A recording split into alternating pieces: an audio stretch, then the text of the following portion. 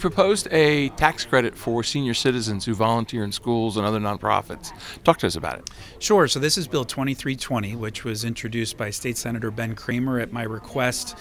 We've heard extensively from senior citizens who are feeling tax burdened and struggling, particularly those in fixed incomes. So we've been trying to think of creative ways on addressing some of those issues while also taking advantage and harnessing the incredible talent that we have here in Montgomery County among our senior population. And so I feel that this bill achieves both objectives in helping provide some tax relief, but also providing a mechanism for more seniors to be able to volunteer, and we could really use their help.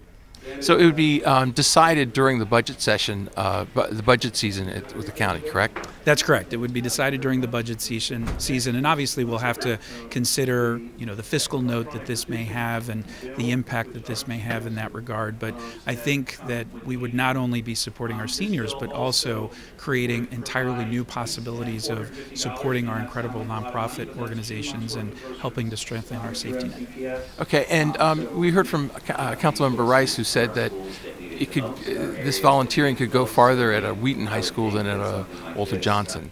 Can you envision there be some kind of a haggling going on during the budget? Well, I think that we'll leave it to the entity in the county to figure out how exactly to implement this program, but I think his point is well taken. There are certain areas within our community that would greatly benefit from additional assistance and volunteerism, and so I think organically we would want to make sure that the volunteers were going where they were the most needed.